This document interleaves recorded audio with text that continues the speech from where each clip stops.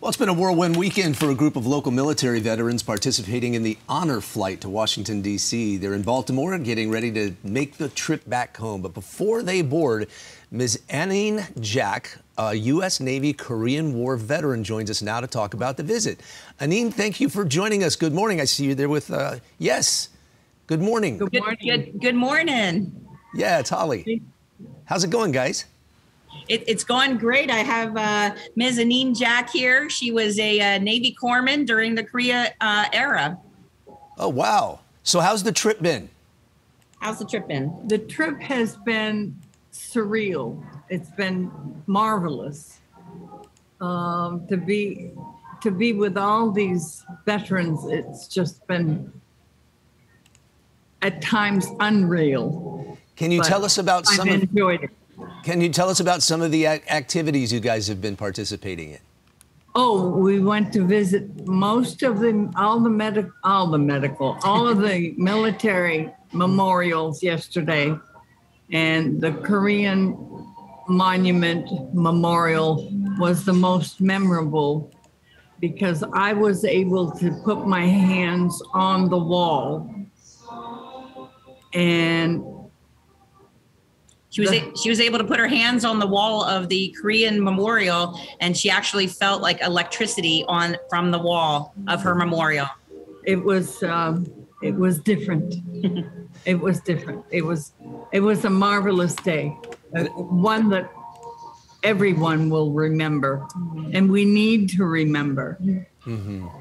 And I'd imagine you've met a lot of people on this trip too. Oh, yes.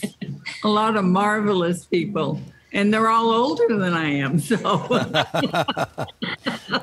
Well, Jason, Nina's the only woman on our flight this time.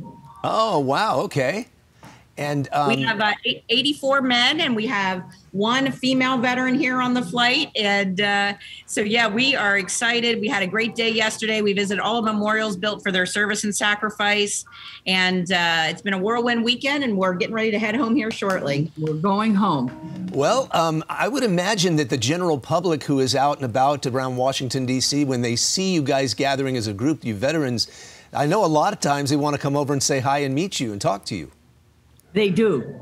They do. And it's heartwarming. I mean, to think that they would even take the time to come and shake our hands. Well, you guys are very special. I mean, you're living history, and it's nice to meet and learn from your experiences and things like that.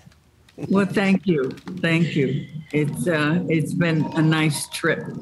Okay. And that's my favorite part of the trip, too, is that we get to spend 72 hours with these American heroes. She doesn't consider herself a hero, but we do.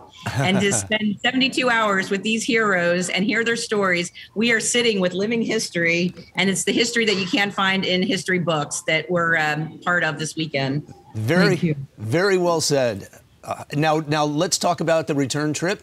You're arriving, is it 1:30 or 1:40? 1:40 at the airport, but as your listeners know, they need to get in there early.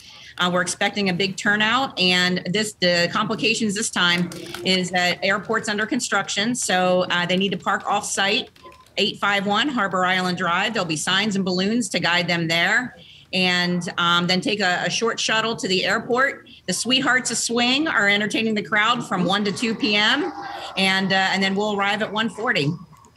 Okay, so all we got to do is look for the signs and the balloons, and that's a free shuttle that'll take you there and back, right? Absolutely. Right. Yep. All right. Anine, Holly, thank you so much for joining us. Safe travels as you return to San Diego. Thank you, Jason. Thank you, Jason. Thank you very much. Thank you, Anine, for your service. Great. Bye-bye.